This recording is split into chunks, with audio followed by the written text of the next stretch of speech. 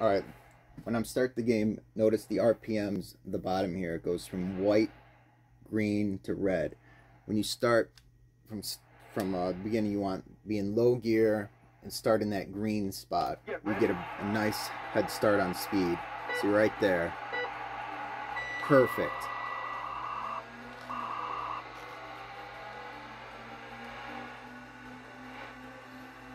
That's what you want. Same goes for when you crash. If you can get it into that green spot. Oh, I messed it up there. But see when you messed it up, see what happens if you get it too low or too high. I'll just floor it right here.